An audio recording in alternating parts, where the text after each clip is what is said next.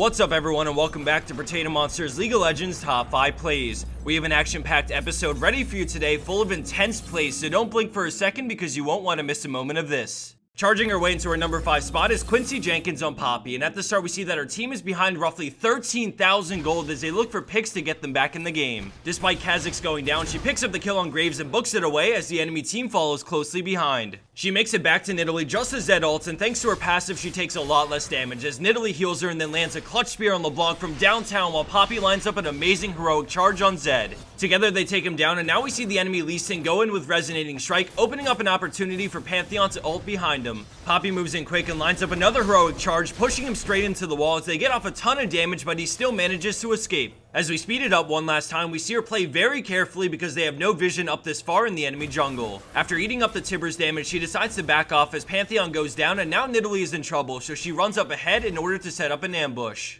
Annie moves in to ward the brush, but Poppy and Nidalee sync up perfectly to take them both down at the same time, ending this play at a whopping 5-for-2 exchange despite being down 13,000 gold. Coming in at our number 4 play, we have SpookyWraith on Zed with a well-executed roam from mid. At the beginning, we see a fight going on at bot lane as the enemy Thresh makes it out with Kayle ultimate just to get picked off by a shuriken. The enemy team is overextended, so Zed moves in on Vayne, ulting her and using Ignite, but he immediately gets stunned, and as soon as he gets out, we see a great shuriken and shadow swap to get the kill and get him out as the pop damage on Vayne gets him the triple. He then starts lifestealing off the creeps as he eyes up the enemy Elise, hoping to steal away that red buff when his cooldowns come back up. All of a sudden, he moves in with the Shadow Swap into a Z, but he gets stunned and takes a lot of damage, but a final Shadow Slash seals the deal on his 4th kill after a great roam to bottom lane. Landing in at our 3rd place spot, we have RazerEUW on one hell of a manly Yasuo. With 4 members of the enemy team low in health, he mans up and moves in, dashing through a minion to close the gap, and then dashing one more time to score the kill on Lucian. He then turns to win walls, he escapes back to the tower and decides to play it risky and stick around. Vi charges up her Q and goes in, but he exchanges a lot of damage back to her as we slow it down and see the flow bar just max out in time to negate the body slam from Gragas. As the fat man runs away, he EQs Tark into the air, chaining it with his ultimate and then an immediate Q to pick up the quad in a nail-biting 1v4 to save his tower. Coming in at 2nd place, we have a challenger elo play coming from RtN PkerHide on Syndra. Right off the bat, we see the friendly Thresh miss the hook, and then Choco comes over the wall as red team engages and immediately crushes Thresh. They continue the fight with a solar flare to slow down Syndra, but she turns with her ultimate ignite and Zhonya's on the enemy Kha'Zix. We then see a godly Scatter of the Weak to stun all 5 members of the enemy team, allowing her to finish off the bug as she backs up to dodge the Shenton. Now with the momentum on their side and the teleport coming in from Singed, her team gets her another kill on the enemy ADC as they go on to take the tier 2 tower off of this play. A beautiful QR Ignite onto Kha'Zix followed by Zhonya's, and then the perfect 5-man stun, 6 if you're including Choco's clone, completely turns the tides of this fight in blue team's favor. And for our number 1 pro play for this week, we have ChocoPocky with a huge play on Vayne during a fight at Baron. At the beginning, we see the enemy team on Baron already as Blitzcrank looks for a hook on Vayne but finds Leona instead. With the enemy team distracted by securing Baron, she moves in and pops Final Hour, going after the enemy Ezreal as the Arcane shifts in for the kill.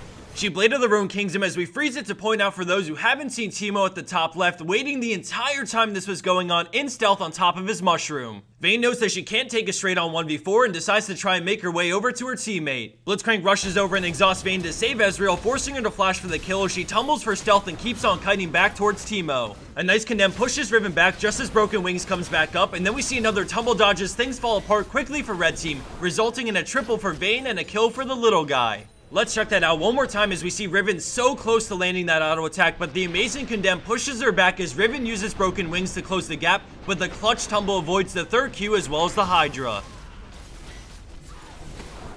And for the bonus clip of the week, we have Acabatrapos on Thresh, showing the true power of getting in someone's head. We see him rushing over to Dragon to ward it because he knows someone on the enemy team might be doing it. Some key things to note here are that the enemy Vi doesn't have smite up and he also has no teammates near the Dragon pit to help him stop her, so he comes up with an interesting idea to defend it. As the Dragon gets lower and lower, Vi gets nervous that he might walk up and steal it, so she decides to wait for smite to come off cooldown. All of a sudden, he tosses out a lantern behind him and aggressively moves in, so she gets spooked and Qs out, allowing Thresh to take the Dragon uncontested. By pretending to lantern someone on his team, Vi had to assume it could be red team's jungler and decided it's best to just leave and give it up. Thanks everyone for watching, and don't forget to give this video some love by clicking that like button and sharing it however you can. Have a great weekend, and I'll see everyone back here early next week for episode 158 of our League of Legends Top 5 Plays.